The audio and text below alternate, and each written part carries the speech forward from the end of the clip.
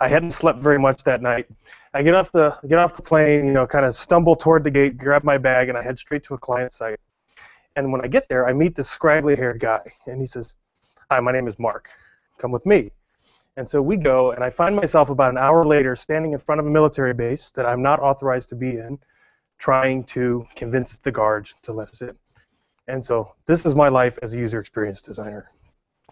Just for proof that I got in, these are some like armory kinds of things and some Humvees and tanks and all kinds of stuff. So I did get in. But we live in kind of two different worlds right now, an agile world and a user experience world. The agile world being about like continuous improvement, making our code better, refactoring, deleting a lot of our code, writing tests, right, like that kind of stuff. We also live in this user experience world, which is all about making our tasks simpler, making our interfaces more intuitive, talking to users, understanding, that kind of stuff. As developers, we like to work from a really clearly defined specification, right? But as designers, we kind of figure out what we're doing as we do it. So in reality, these two worlds live in conflict with each other. Agile development, again, taking big picture stuff, breaking them down into small pieces that we can manage and figure out a process around it. But when you talk to designers, you want to take these little tiny pieces that have been spec'd out for us, and we need to think about the bigger picture again. So when we, I know Joe doesn't like this quote, but retrofitting the waterfall UX process to Agile was doomed from the beginning. It's a shame we kept trying for as long as we did. Jared Spool, who's like, he runs user interface engineering, one of the big leading UX companies. So both Agile and user experience are good practices. We should do both, absolutely. But they conflict with each other. So in order for us to really do this well, what we need to do is focus on the things those two have in common, the constants. And the constant is our users, right? The way our users feel, especially. And then we need to take that constant, those users, and we need to create a culture in our team that embraces that. So the big takeaway that I want you to have from the talk today is that we need to have a culture on our team that embraces empathy with users. And culture is pretty magical, right? Because if you get a bunch of people in the room that share the same values and they believe the same things, and they all kind of get along and they approach things the same way, you get productive things happening that otherwise, like, you can't manufacture, right? Like, you get these things automatically and for free because the culture is right. So when Steve Jobs says real artists ship, what he's trying to do is create this culture, a culture that we create really great products and we ship them, the latter not being, or the former not being useful unless the latter happens, right? And the other interesting thing about culture is that it exists no matter where you are, whatever group you're in. We have a culture now, and we've only just met, right? So when we talk about creating culture, what we really mean is identifying the culture that we want to have, identifying what culture we have now, and figuring out how to transition between the two. So this is AOL. If you've been following AOL much at all the last years, you know that AOL is bleeding talent. And a lot of that talent is going to startups, or they're going to start their own companies, or those kinds of things. They're having a hard time attracting and keeping talent. And so what they did was they created this room that looks like it has a pretty great culture, right? So they added pool tables, they did yoga mats, right? Like they cater sushi in, all the hipster startup-y kinds of things. But the thing is, they're copying the wrong things. They're copying the environments that these people are attracted to, not the actual reason they're going there. Pool tables are great for fun. Right? Fun work environments are cool. I don't have any problem with that. We have a pool table back at DI. But culture is about an environment that fosters behavior around a shared set of principles. And the pool tables and yoga mats don't do that. So I'm going to show you this video. I'm J.B. Brown, the North Team Innovation Lab Manager, and this is the lab. We work on 1-week experiments. Somebody will have an idea, and we'll find a way to figure out how to prove if the idea is going to work. And this week, the Innovation Lab is going to be building an iPad app with customer feedback as we go through the week. We wanted to work in the store to make sure that we were getting customer feedback as we worked, so that we were never working on anything that wasn't valued by the customer, and only doing things that are delivering value. So we'll be building features and testing it until we get to the point where we have something that's good enough that we can just leave and leave the iPad behind and have this new thing that customers can use. This is the world's first Flash build. It's a Flash mob where a software team shows up and builds an application in a surprise location. This is the Nordstrom Innovation Lab, and we're at the flagship store downtown Seattle. Right now, the team is just setting up their equipment to get started. We're going to build an iPad app that helps customers pick the best pair of sunglasses for them. We really don't know what the features are yet. We're going to use customer feedback as we go along throughout the day and the rest of the week in order to build the best thing. So the next thing we're going to do is a user story map. So we're going to sit here and together outline all the steps that a customer would take. And actually even beforehand, how they buy sunglasses, like what are the different things that they might do, and how that process might change if we have this application. And we'll actually dig into what we have to build in order to support that process. So now that we've done a card mapping, we're going to do a paper prototype. And this is something that we commonly do in the innovation lab. It's a great way to show what we'd like to do in a rough prototype that we can easily throw out, change, alter, based on feedback from the customers. We'll continue building individual paper slides, and our user experience specialist will bring the prototype to a customer and say, okay, I have this app, and this is the paper version. I'd like you to kind of use it like you would normally use an app, and you can press things, interact with them, and then she'll change out the pages based on how the customer uses it. So it's a similar experience to the iPad, only an analog version. So it's day 2, and we have our first working prototype of this app. And how it works is I take my first pair of sunglasses, put it on, picture, all right, and then I want to compare it to this other pair I've got right here. These on, another picture. I can just hold these up like this and see which one I like better. Well, telling Kim, talking to people, and doing paper prototypes, we've been coding, building an iPad. We take a stab at something, we look at paper prototypes that Kim put together. We might take one at a time. Usually we come to the board and we grab the most important feature and we start implementing it. The really cool thing with this flash build is that we have actual real customers. Just today we delivered 4 or 5 different separate features, and I delivered it, swapped the iPad itself. She'd go and talk to a customer, and 10 minutes later I had feedback from real customers about this thing that I delivered, and it changed how we did the next thing. And it's been really, really great watching day to day what they've been doing, the team, to get all the feedback from the salespeople, the feedback the salespeople gather from the customers. And it's a really interesting process to kind of come in. On Tuesday, we had no idea what this would look like. There was an idea that somebody had to say, people take a lot of pictures of themselves with the sunglasses. It'd be cool if we could show them side by side to help them make the process better. And that was the idea. That was it. They came in, they had nothing built, and they've been building this literally on the spot throughout each day. And by now, we actually have an app, a functioning app that they can go through. It's very intuitive to help look at themselves and make the sunglass selection process easier, which is pretty cool to watch. So yesterday, the sunglass buyer from Nordstrom came down to check out our progress, and she happened to put on polarized glasses and then held up the iPad in portrait view and was surprised that she couldn't see anything with black. And we figured out that polarization of the iPad running up and down and the polarization of the glasses running vertical cancel each other out and you don't see anything. But if you turn the iPad to landscape, you see perfectly fine because of the polarization of the 2 items lined up, and it's okay. So it was pretty good fun to be in the store, and she just happened to put on polarized glasses. And so today, first thing we're going to do is switch it to a landscape design and then lock in the aspect ratio of the iPad, so customers and salespeople just naturally pick it up and use it in landscape and not try and go to portrait. Okay, so I'm going to show you what we've been working on the last 5 days. We've added quite a few features over the week. You can take a picture, multiple pictures of the customer, and then you can pull them up. Tap the first one, you can see it larger, and then tap the second, and do a side-by-side comparison of each glass next to each other.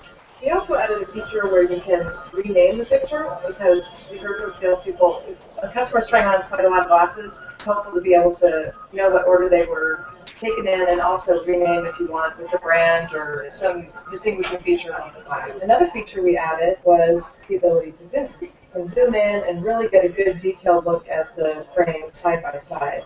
Also, you'll see one of the pictures larger if you want to just better view of one frame.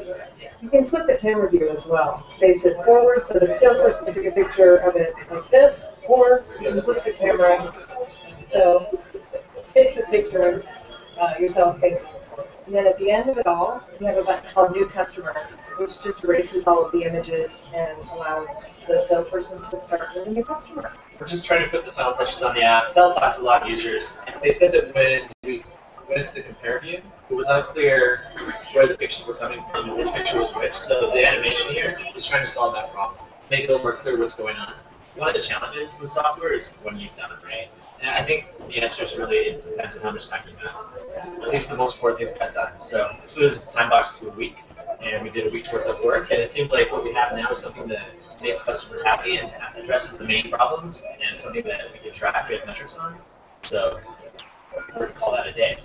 The application has developed so far. Everything's finished. Everything that we've asked for, and even the little roadblocks, the glitches that we kind of stumbled across as we use the app during the week has been solved. I think that it's going to be really easy to be able to implement into our sale, and I think that we're going to find a lot of success with the application, whether it's via a selling tool for us or if it goes public into a downloadable format. Whatever happens, I think this is generally quite successful.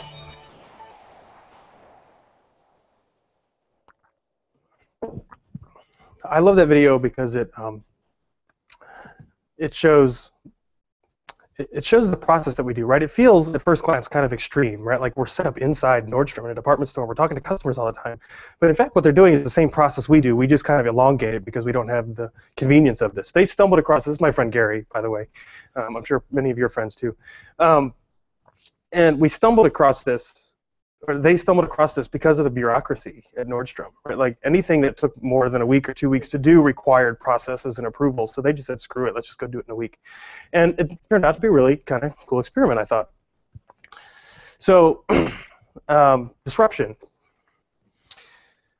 We have lots of small startup companies now that are making pretty big changes and disrupting larger companies. And I think the big reason for that, again, coming back to the main point here, is culture, right? You get a small group of people who all believe the same things and they value the same principles, and so you automatically get this great culture. And these bigger companies can't produce that culture. That you can't just create it. You can't just like manufacture that out of nothing. You have to have that. And so what you get is all kinds of innovation and new ideas and enthusiasm and energy that the bigger companies lack. And so a couple examples of that, this being one of my favorites.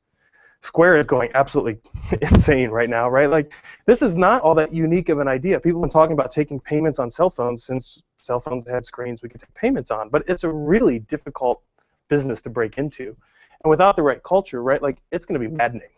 If you can't put up with all like the crap that the banks are going to put you through and all the regulations and stuff you have to be a part of and all the security stuff, without a culture that really believes in what the world looks like when this is done, you're not going to get it done. Jack Dorsey is an absolute machine, the CEO. This is something that they created, and so a lot of companies, like a lot of big companies, have these little apps that talk about like, okay, who's available, who's on call, where's the map, what's coming in for lunch. They have like these kind of logistical tools, but this, I think, is culture at Square because this happened automatically. Nobody came, there was no project manager assigned to make this thing happen, right? It was self-organized and it was done because the company needed it, and nobody questioned the fact that they were trying to make the company better. And so I just think that's awesome. Here's another one, Mint.com. Mint disrupted a pretty big industry, QuickBooks. Quicken, right? And so they realized that there's this whole new generation of younger people who don't know how to balance their checkbooks and are too lazy to balance their checkbooks because they have technology that's capable of doing these things, but there was no technology really doing it well. And so they realized the experience that you have, the feeling that people want to have about their money is they want to feel like they're in control, right? They want to feel good when the money is good, and when the expense line is going this way, right, and it's going negative, you want them to feel bad, but you want them to feel in control. And so they figured out how to give that control to a whole new generation of people that never had, that really never felt that control before. So they disrupted this whole kind of standard way of doing things. Aaron Patzer, the CEO of Mint, said this after they got acquired by Intuit for $170 million, right, is that actually, to their credit, Mint is doing very well at Intuit, but the corporate campus seems so quiet, the startup is overflowing with energy. The culture, right, like started to die the minute that they became part of Intuit. Another one, Kickstarter. So Kickstarter doesn't have like a big parent company that it's going after to attack, right? But it's going after angel investors and kind of the typical way of raising money to start some idea. And so they have really interesting ideas. One thing they have is they took all their doors off of their offices, right? Like, you can't have a conversation in a conference room with the door closed. You can't have the CEO close his door and take a private call. Everything is out in the open. Everybody's accessible to everybody else, which I think is kind of interesting. I'm not sure exactly how they do it all the time, but it's an interesting culture. Squarespace has a similar idea. This marketing slogan on their site is actually, I think, more than a marketing slogan. It's the culture. It's what they exist to do. That's the change they want to see in the world. That's what they believe in, is creating everything you need to create an exceptional website and making it easy to do, 24-hour support, and all that stuff. That's exactly what they do. Squarespace addresses that same kind of like open door policy, but by not assigning anybody a desk. You come in every day and you sit somewhere else, and they encourage you to do that because, like, through osmosis, you pick up on other conversations and stuff that's happening around the company that otherwise you'd have to, like, be watching, SharePoint or something. So I'm on this nationwide speaking tour now. I wake up every morning with a keen sense of why I go to work, and that reason is because I want to make our world more intuitive. I'm very passionate about it. And so we do a variety of things at DI, consulting being the majority of our revenue right now. But we work with 15 to 20 companies a year, right? And 15 to 20 companies is a really slow way to change the world.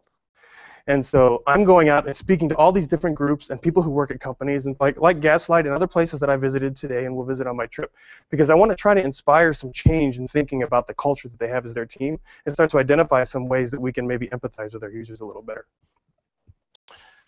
So I am not a technology guy, at least not originally. I started out when I was 3 years old. I came home from church. I reached my hands up to the piano and I started trying to, like, just play notes and stuff. And my parents figured out that I was playing the hymns that had been played at church that day. I was very blessed to have a good ear. And they said, we got to get this kid a teacher. And now, being 30 years old and giving lessons to neighborhood kids and stuff, I understand why they couldn't find one. I wouldn't have taken me as a 3-year-old kid. Could you imagine? But something interesting happens when you play the piano for a really long time, right? When you start to learn a new piece of music, and it's too challenging for you, what you do is you break it down into really small pieces. 2 measures here, then you do the next 2 measures, and you do the next 2 measures, and you practice them over and over, and then you start to piece them together. You have 4 measures, 8 measures, 16 measures. And what happens at some point is that your fingers just learn what to do, right? Like muscle memory, like learning how to type. When you first start learning how to type in school, right, like you learn the home row and you have to reach your left pinky up to hit the Q key, right? And after time, you can start thinking about the words and not think so much about what your fingers are doing. And so what happens when you're playing the piano is that your fingers get on autopilot and your ears perk up and they start to listen to things more carefully, and they start to make recommendations to your hands as to what you can do to make better music. In fact, listening to the music is the experience, right? The act of playing the piano is like, right, to get nerdy, and you hear we're the integrators, we're the implementers, right? We're the engineers, the fingers. But the experience is listening to that music. You don't have to know how to create it in order to know how to experience it. In fact, in college, there's a whole study of music appreciation, which is understanding form and different styles of music, different techniques, and different concerns that players have when they're creating music and that kind of stuff. And you don't necessarily have to be able to create it to appreciate it. And I think of that experience, kind of an analogy there between us creating the software and not always paying attention. Like it's like we're playing the piano with hands over our ears, right? Like your daughter does when your dad plays the guitar, right? So when I went off to college, I actually went to go study music. This is not me, but I think it looks remarkably like me. I was a trombone player, so I played piano and organ. That was my primary instrument, but I played trombone in the band, in the orchestra. And I had the problem that all creative people have, which is that over time I had developed a sense of what really good music was. I had developed a sense of taste. And your execution will never get to the level to satisfy your own taste. It's maddening. Right, so as you get better as a player, your sense of taste gets better, and so you'll never ever be satisfied with yourself. Right, as a trombone player, I was picking up, after 10, 15 years of playing the piano, I was now trying to pick up this trombone and play at the same level that I could play at the piano, and I never could do it. And I realized that my gift was not so much in executing, but in coordinating. That I was very good at coordinating and inspiring others to create music that was up to my taste, even though I couldn't create it myself. And I think about user experience design that way. I think about that as kind of a coordination role, more than the person who sits down in the trenches drawing wireframes and stuff. It's the person who sits back and understands what the user's trying to do with all of this stuff and coordinate the team in a way that cares about that. So, and where the internet and our whole industry is going, right, is we're still really young.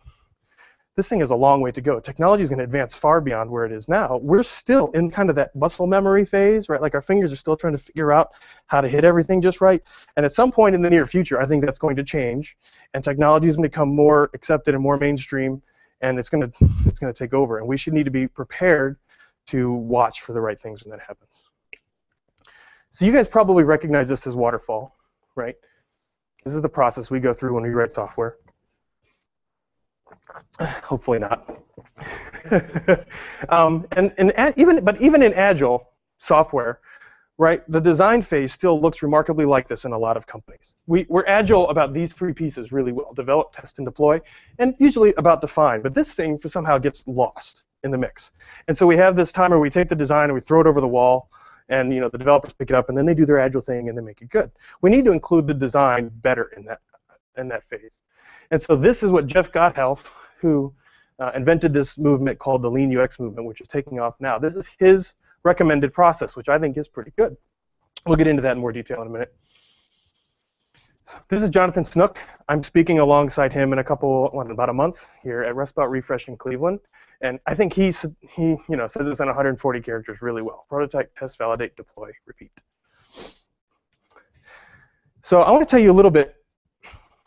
Design is or culture is like a weird thing, right? You can't prescribe how to create a culture because every team is different. We start at a different place and we're trying to go a different place. So there's no set of rules and guidelines we can get through to get there. So that caveat is said, I want to show you a little bit about some of the things we've done and maybe it'll inspire some things for you. So one of the things we've done is we hire based on culture fits more than we hire based on skill fits. And so with that in mind, start with the end in mind. So what is the optimal experience for this thing we're trying to do? What would it look like if we did it exactly the right way? Who does it target? What effect does it have on the product on the outside? And what worldly change does it make if we do this thing the ideal way? We need to start by thinking about what the end's going to look like. Always consider the best design before deciding what to build. This is probably the thing we do better than anybody else I've ever met in our industry. I don't like to toot my own horn, but I think we do this really well. Is we consider, once we decide the direction we're going to go, we keep talking about it. And because there's not a whole lot of danger, there's not a whole lot of waste in having another 2-hour discussion about the problem that you're trying to solve. A lot of times what you find is after you make that decision point, you find something way simpler or way better because you kind of it's like asking that 5 whys to get down to the main reason as to why something's happening. When you explore past that point, you start to find new things that you hadn't necessarily thought of before. But that aside, we can't always build the thing, right, that is best designed. There are constraints in there, time, budget, that kind of thing that we need to consider. But I think we should always at least consider what the best design could be if we had all the necessary resources. This is more for people who do the hiring. But hire motivated people instead of trying to hire people with skills and motivate them. You can't take somebody who's not motivated and make them motivated. In fact, I love the way that Herb Kelleher, the CEO of Southwest, says this. We'll hire someone with less experience, less education, and less expertise than someone who has more of those things and has a rotten attitude, because we can train people, we can teach people how to lead, we can teach people how to provide customer service, but we can't change their DNA. We actually just are going through this now. We lost a developer whose girlfriend is going to Chicago to take a really good job, and he's going to Chicago with her, and we'll miss him dearly, and we needed to replace him. So we put a thing out looking for a developer. And what we got was this guy who was not in software at all. He was a project manager in an Agile company that was building bridges. He was a structural engineer. So he got Scrum, he got Agile, he understood the benefits, but he wasn't in like our specific industry. And so this guy was a great fit. He got it. He was really motivated. He hated his current job. He really wanted to get into software. He was really motivated, and he had some developer skills. He had been mentored by another developer, and we just thought this guy had a lot of promise. So we hired him, and he starts next Monday. So we will find out how big a mistake this was or not. But I have a hunch this is going to be a really good fit because he is such a good culture fit. And this kind of moves into the next one, which is don't compete for talent and definitely don't use a recruiter. Right? So it's really hard to get hired by our company. We're a very small company, and culture is the #1 thing. And any bad seed when you're only 10 people will ruin the whole thing. And we can't afford to spoil the whole thing. So we go through 5 interviews at least. The last interview being dinner out with my wife and I, my partner and his wife, and the prospect and their spouse. Right? And if at that point we've decided they're a good fit professionally, but we don't know how they're going to fit socially and interactively and that kind of stuff. And so my wife will get one of those feelings when somebody's not right. And So we like to go out and we all just kind of nod and then we make the job offer, right? But we want to get together and get to know them a little bit better. What? Yeah. Oh, he did a jump kick. He was up at Applebee's. He literally got up and did like a kung fu like jump kick in the air, which I thought was awesome. Like, this guy's motivated. I'm super excited about him. Handle bad situations better than other companies. So shit happens, right? There's no avoiding it. No matter how happy we are and what great culture we try to have at the office, something bad's going to have to happen. And so I think it's good to look at other companies who've had that same situation. We're not unique. And how did they handle it? And what can we do to handle that in a better way?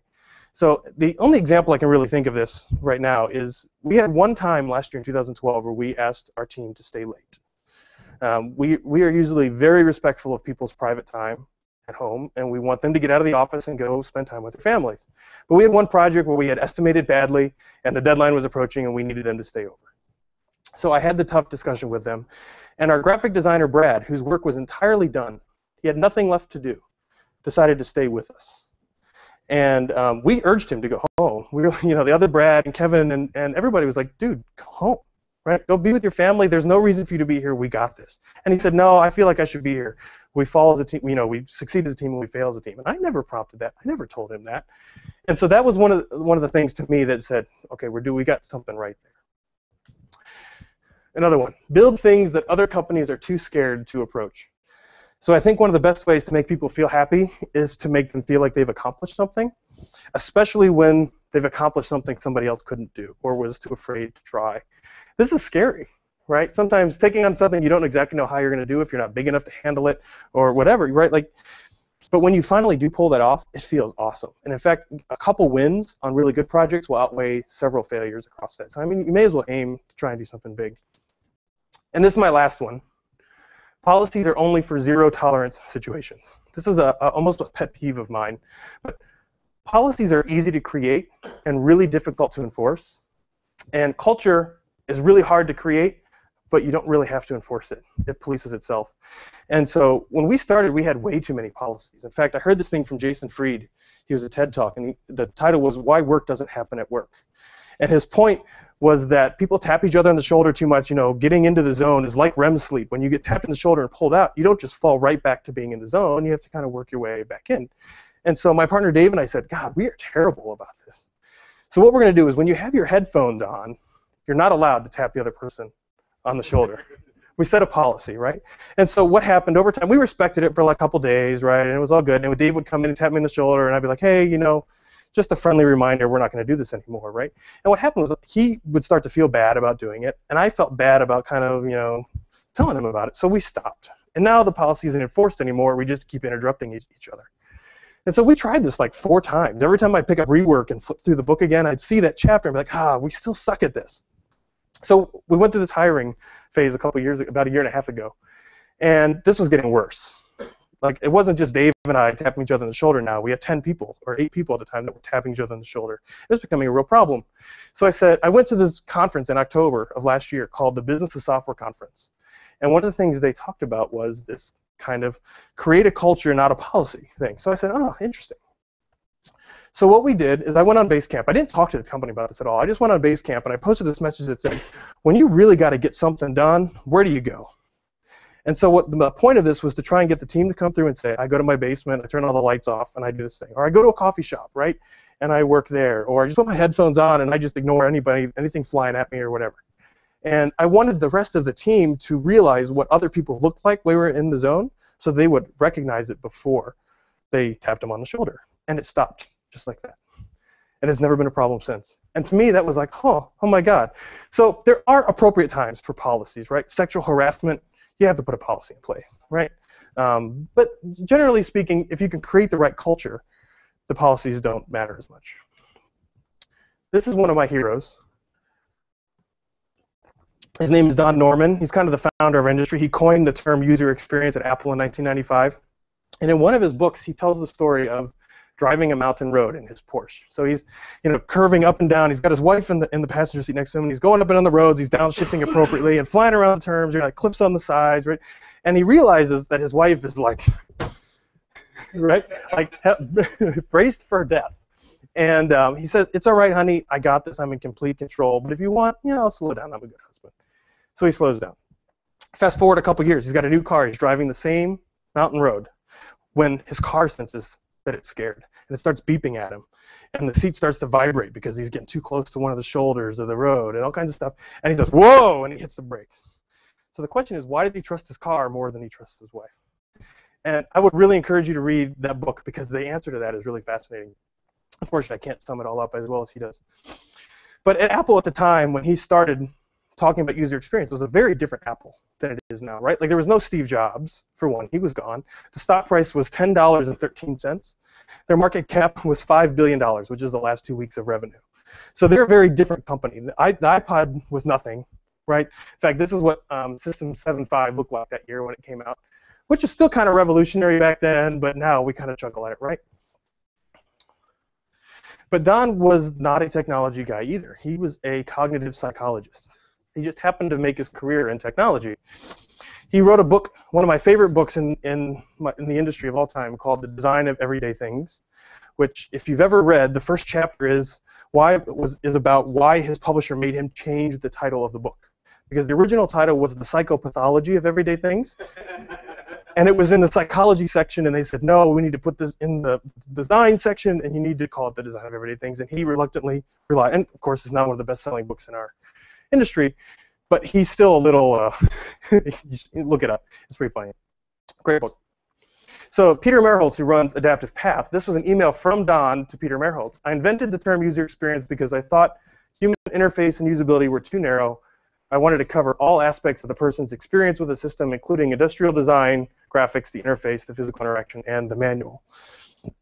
So he goes on later to say, design based on the needs of the user, leaving aside what deems secondary, like aesthetics.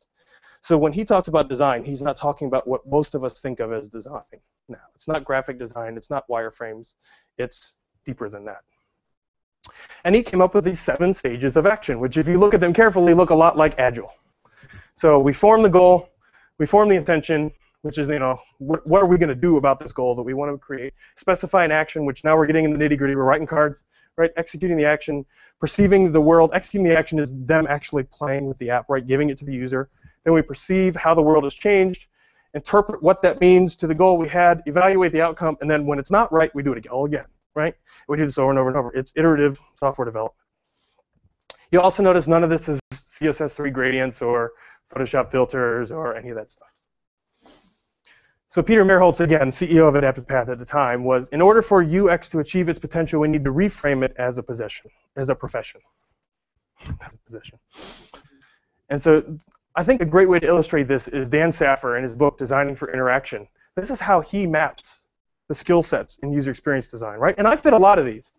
I'm a visual designer. I may not be as good as some people, but I can hold my own okay. I do some human-computer interaction. Industrial design, not so much. Content, information architecture, I do a lot of architecture. Yeah, interaction design being my really big forte. So these are all the skills related in user experience design. But when you overlay it like this, what you see are all the things we miss by only focusing on our skills. And the yellow parts are the things that the culture finds, that just having a team of skills-based people will never find. So when I think about our process for developing software, I think about it like this. Starting on the left, moving toward the right. So it starts with a hint of an idea, right? Like we have this goal, this change we want to see, but we really don't know what it looks like. And we progress over time through iterations, design iterations, development iterations, the whole thing, until we get to a pretty well-defined vision for what this product looks like. So going back here to Jeff Gothelf's, is UX process from the Lean UX movement that he's trying to start. I think this is good. Concept, prototype, test internally, test externally, learn from user behavior, and then iterate. Do it all over again, being these two where usability testing happens, right, when you're talking to people. So in the concept phase, we're talking to users, right? Like this is where we're doing personas and mental models and getting to understand the domain of the problem we're solving. This is like the first step we take on a really long journey where we can always change direction as we start moving, but the first step kind of sets the direction that we're going. If we step this way and we end up going that way, right, like we're going to stumble a lot trying to get there. So this is the phase where we kind of figure out which direction are we going to go in. The second phase here, prototype. This is where two things, right? Creative people figure out the work they're doing while they're doing it. It's not always defined really well up front. So this is the phase where designers get to kind of play with stuff and figure things out. The other thing they're doing is also creating documents and deliverables that we'll use in the next couple steps where we are validating with customers. Then we take it internally to the team. This is the culture step, right? Because if you don't have a good culture to validate internally, this will be an abysmal failure. You have to have a team that is okay pushing back at you and telling you, no, this is the change you're trying to make, and you're going in this direction, and these two things don't line up, and I don't think that's good. So good culture there is key. Testing externally solves two problems. The obvious problem being, is this thing I'm designing right? Is it solving the problem where you think we're going to solve, and we're validating with the people who will actually use that software? And so that's good. But the other thing it's confirming is that our team culture is right? Because we should be hearing fairly consistent things between these two steps. And if you don't, there's a little bit of a smell there to try and make that better. Learn from user behavior. This is really hard. This is probably what the user, when we talk about like user experience designers having a really good gut feel for how design works or what their intuition is, that's this, because users tell us things, but they don't always tell us what they really mean. We'll talk about that a little bit more. But learning how to interpret that feedback is really important.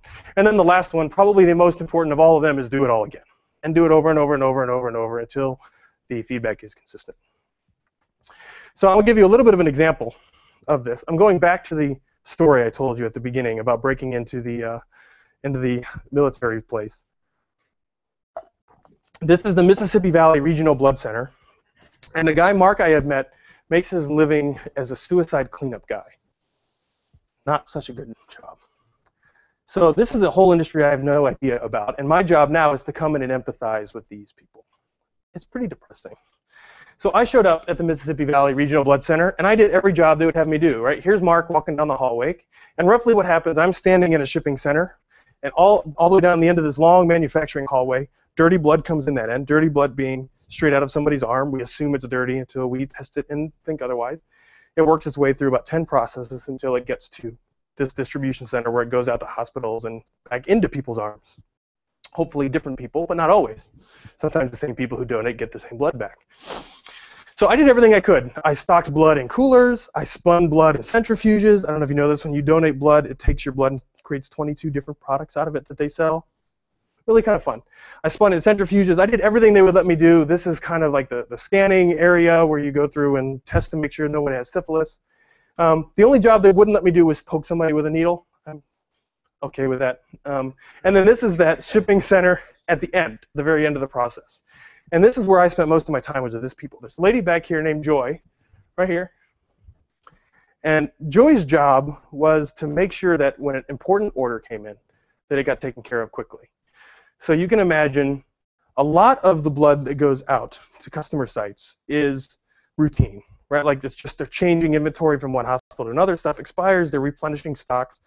But pretty regularly you get what's called a stat order, which is exactly what you think of from being on TV, right? Is, oh my God, someone needs blood and we don't have it, and get it to me now.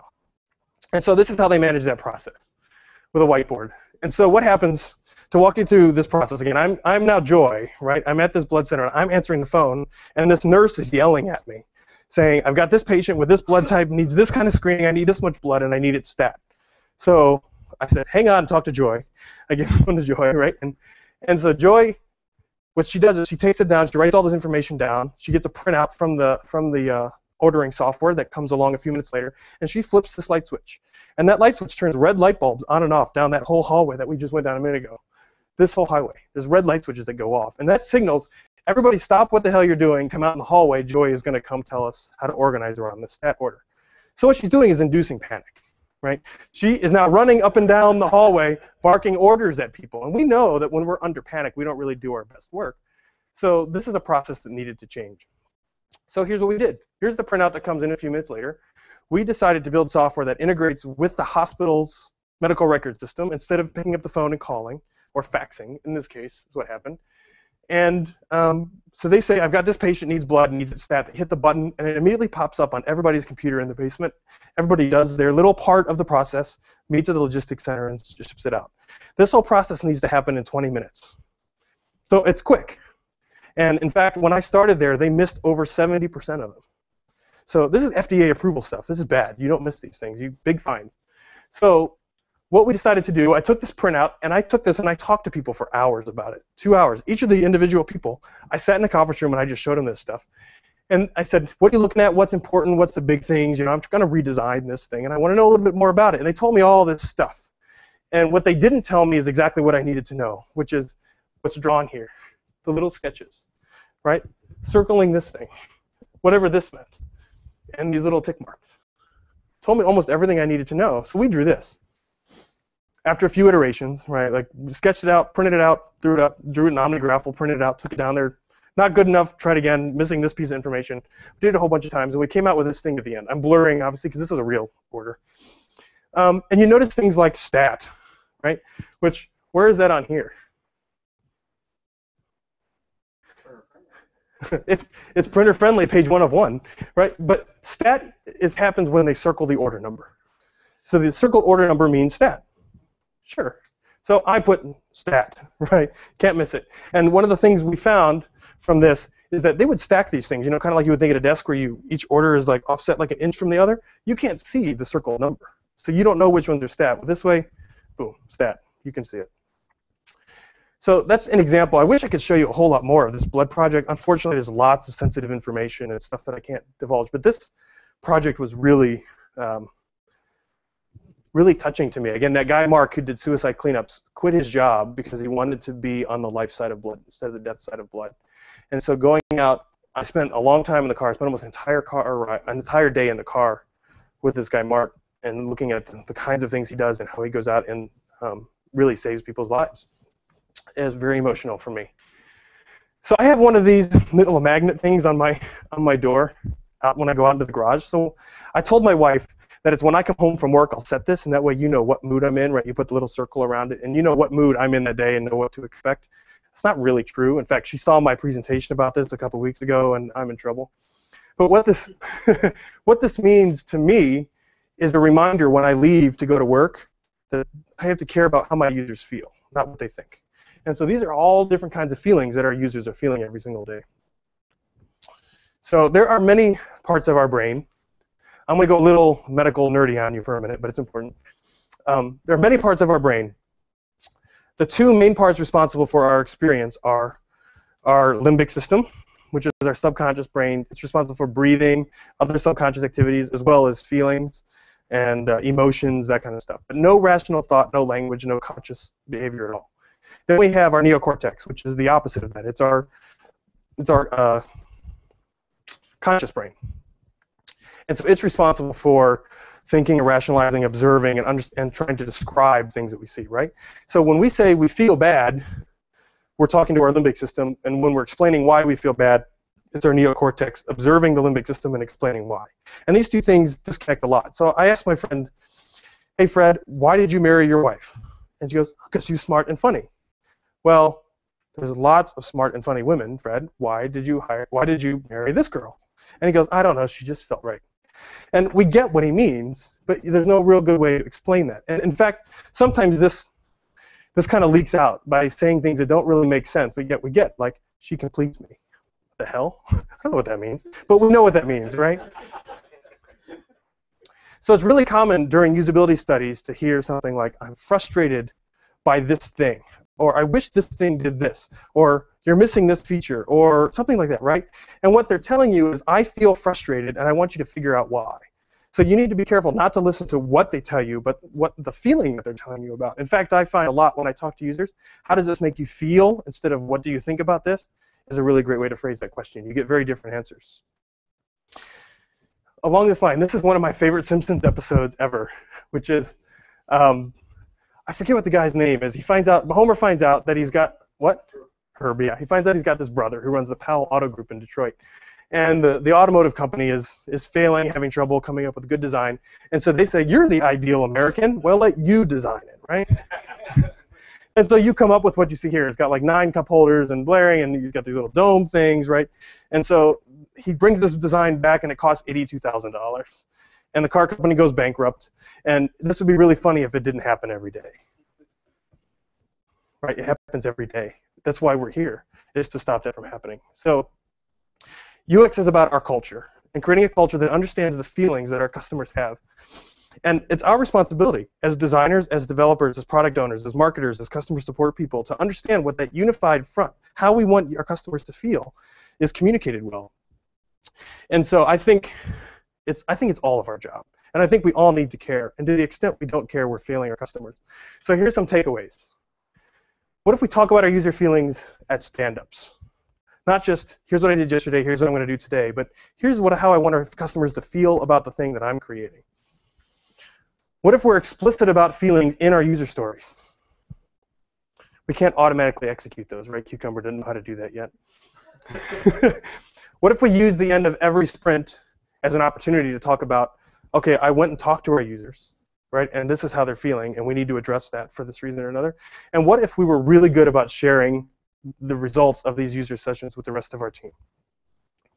So this new world that I see, this new bliss, right, is right at our fingertips. It feels kind of like, oh, this is kind of like highfalutin, blue sky crap. No, it's like right here. We have all the skills, we have all the people, we have the necessary things to accomplish this. We just have to reach out and care about it and do it. And so that's my mission on this trip, is to figure out how to do that. And with that said, thank you very much. So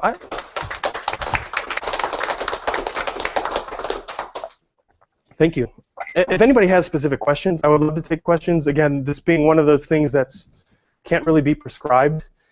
Oftentimes you can find some really interesting things in the Q&A session with specific examples, but that's up to you guys. Yeah? I work by myself, sometimes with my son, doing iOS stuff. And right now I'm working on an app for a local company somewhere down the road here, actually. And they're new to this whole process. I'm working with a marketing department. So I'm kind of leading them slowly down, the semi-agile path. And, yeah. I'm really every time we meet, and every time we review the sprint and all that kind of stuff, it's like I really need to talk to some real users, because we just get started. We've only done this a couple of rounds now. Yeah. And I'm not sure how to convince them that that's important.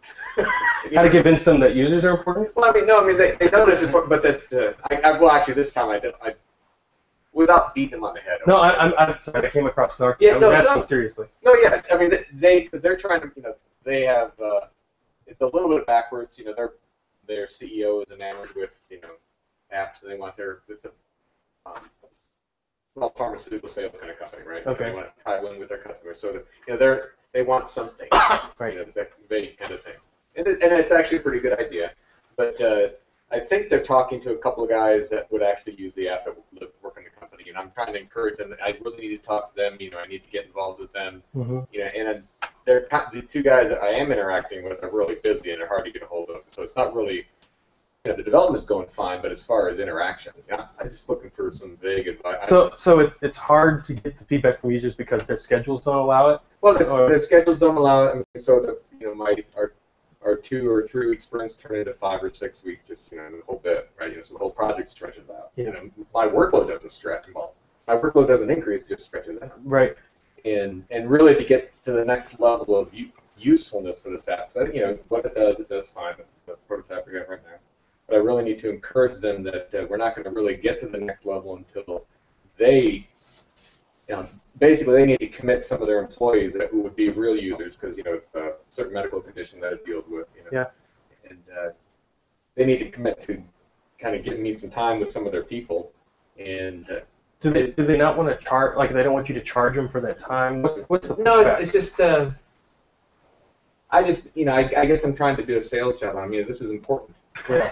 Yeah. They don't view it as important as I do. Right. So one convince them that it's important. It's not that they don't want to. It's just to them. It's just, oh yeah, we need to do that. Yeah. So I approach it just as the way I do wireframing. Right. So I take something that they already understand and know we have to do, which is draw a wireframe.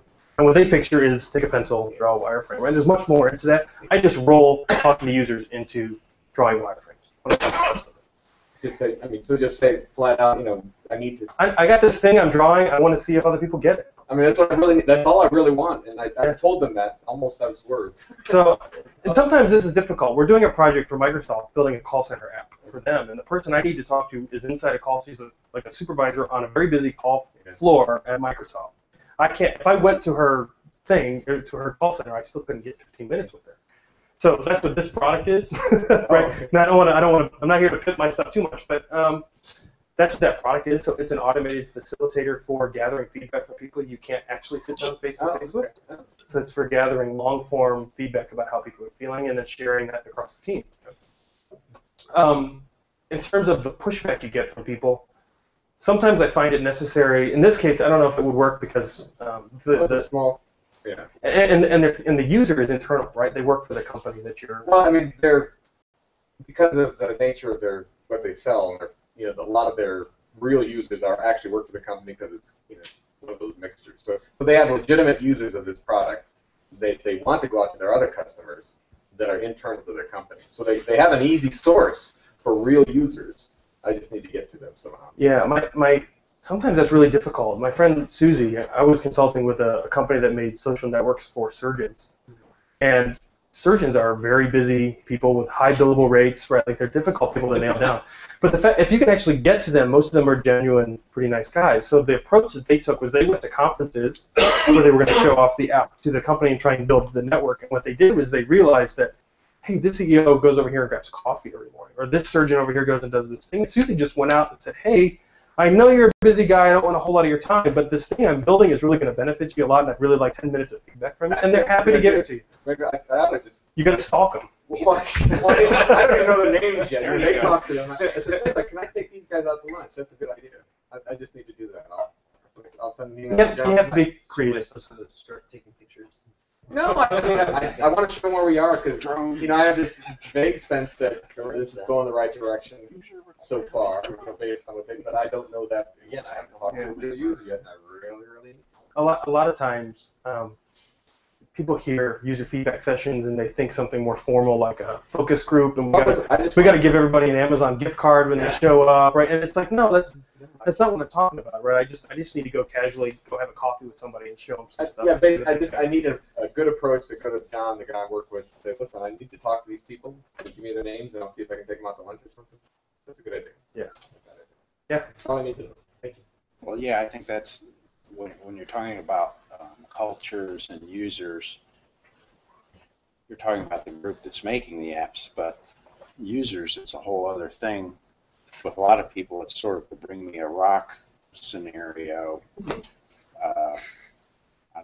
That's almost from COBOL days. I don't know. I don't know the bring me a rock cartoons for programmers where the guy says, bring me a rock.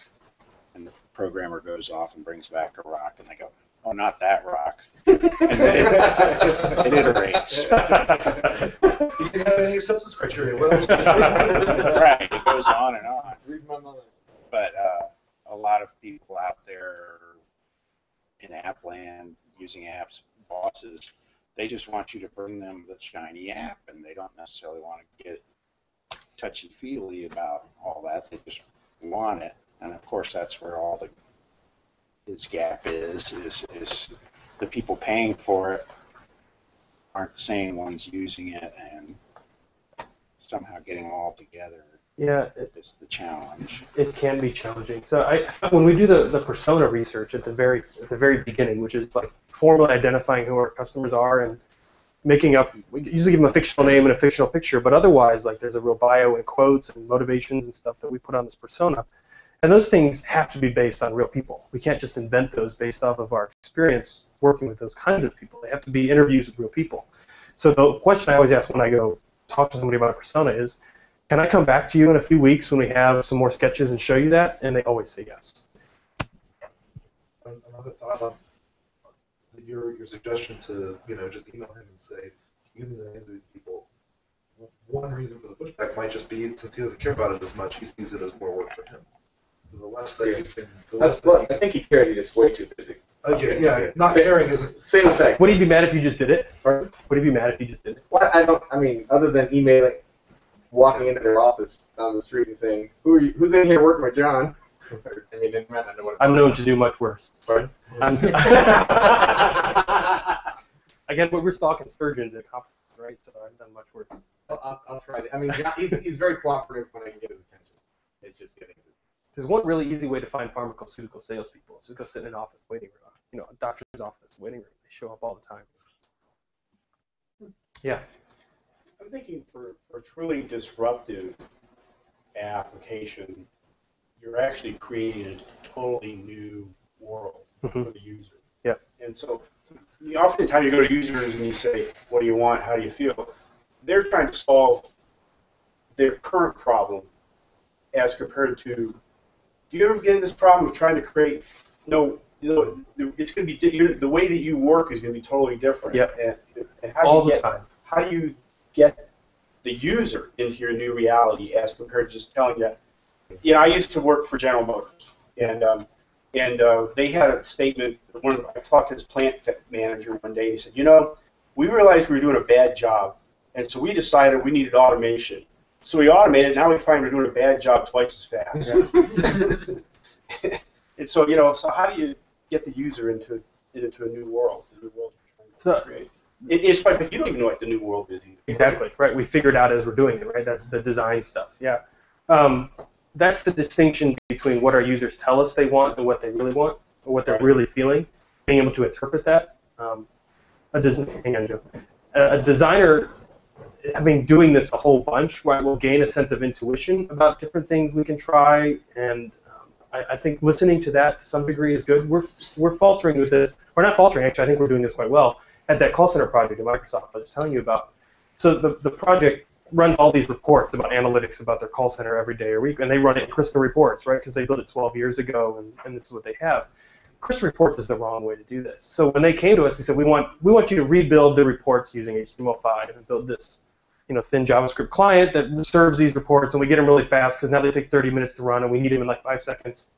So when we went in and started doing that and started talking to people, we realized they don't really need the report this way. They don't need the report this way. What they need is access to the data in a way they can kind of drill down into it and explore and find things more than they need a printable PDF-like thing of a report.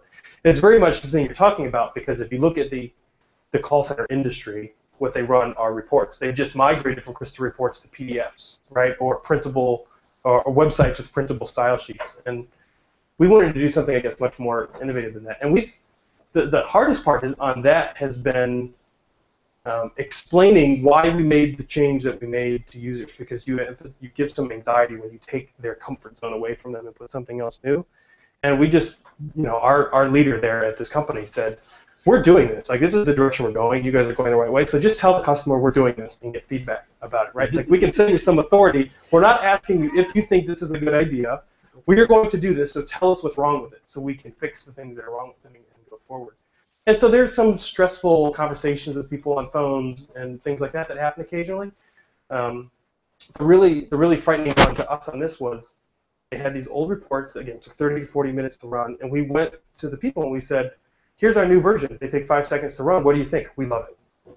And across the board, everybody said, we love it. Nothing wrong with it. Please ship it. We want it now. And I'm thinking, they didn't push back on this at all. We completely ripped out this core piece of their system, and we replaced it with something dramatically different and better, right? Because we built it. And they weren't scared at all. And so we had to kind of poke them. And we started putting things in the designs. Brad and I did this. I don't even know if you know this. We started putting things in the designs that were just plain wrong, right? Just to encourage the discussion to start.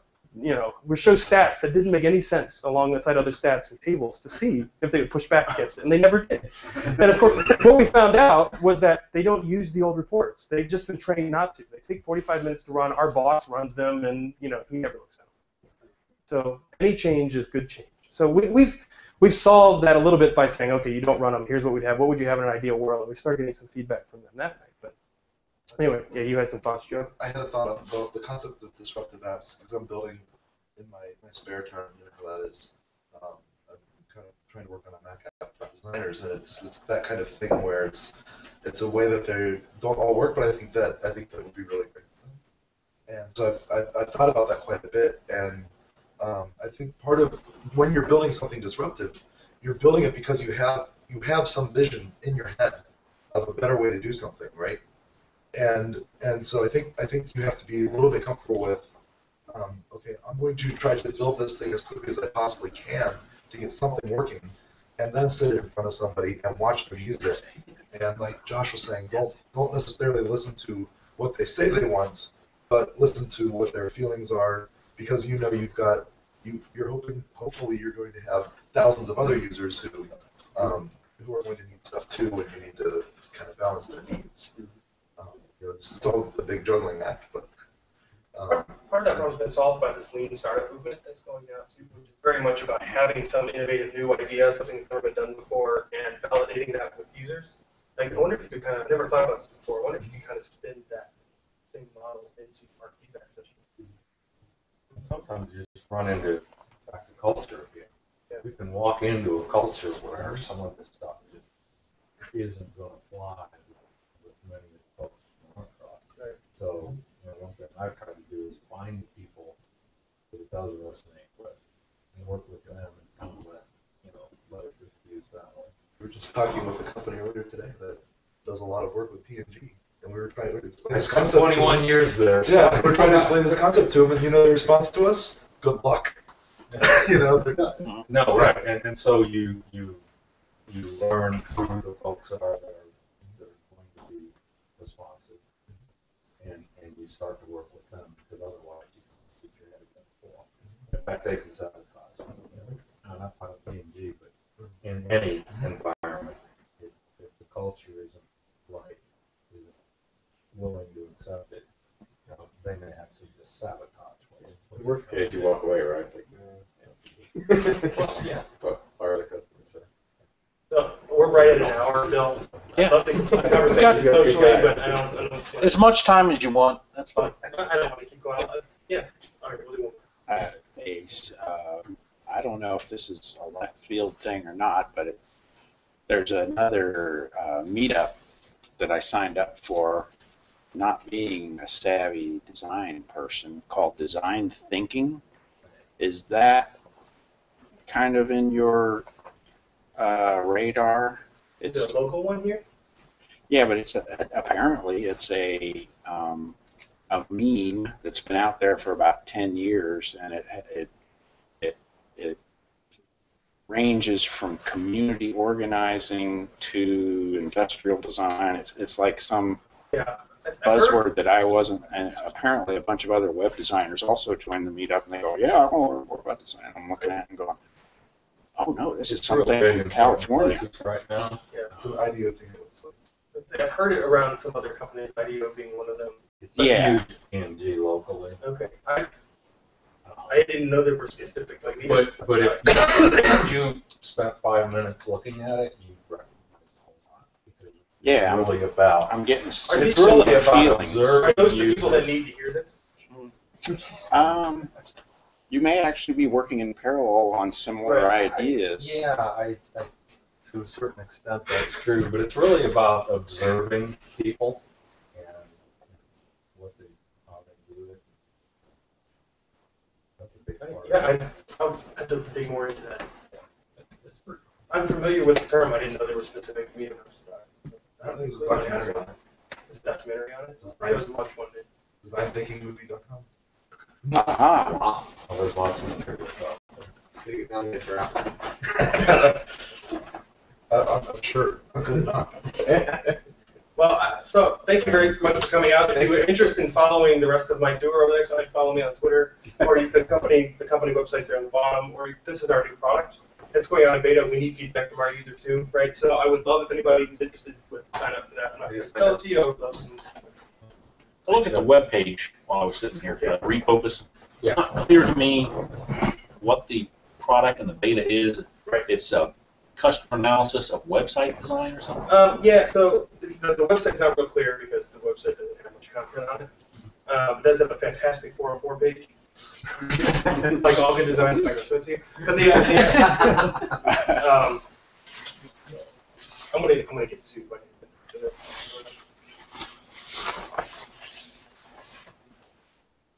But no, the idea of the product is that some people are difficult, right, to get in front of, and so if you take a little piece of JavaScript, right, like a Google Analytics code, you install it in your production code, and it sits there dormant until someone gets invited to participate in some kind of like a questionnaire. So you can go in and set up a bunch of questions, and when you ask someone a question like NewYorkTimes.com, how much does it cost for an iPad subscription? It'll pop up this little thing, ask you the question, and then you can go through and answer go through and navigate the site. It records all the things you're doing, scrolling here, clicking here, searching for this, and then at the end asks for long-form feedback about that experience.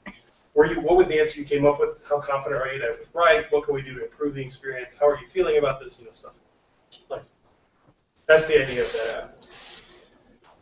You have a place there where you can put in your email and sign up for the beta.